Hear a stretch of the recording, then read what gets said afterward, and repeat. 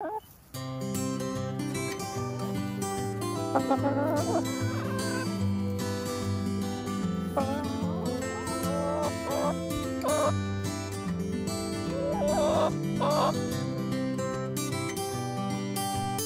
morning, guys. This is the third installment of our hoop house build. In this time lapse here, we are removing the greenhouse plastic and replacing it with older plastic.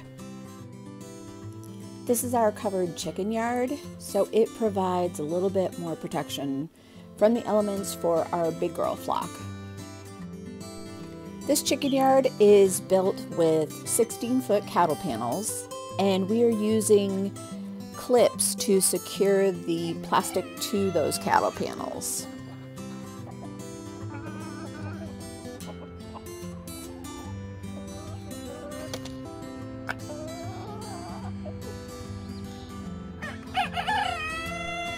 We were really lucky that what we had for greenhouse plastic fit perfectly over our new hoop house.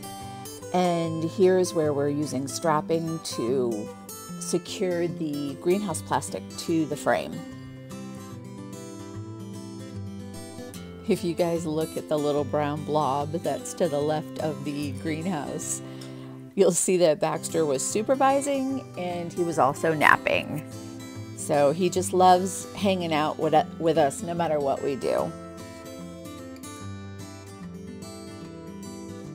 Bill and I are really happy with how this hoop house turned out. We think it's really pretty and it is a wonderful addition to the farm.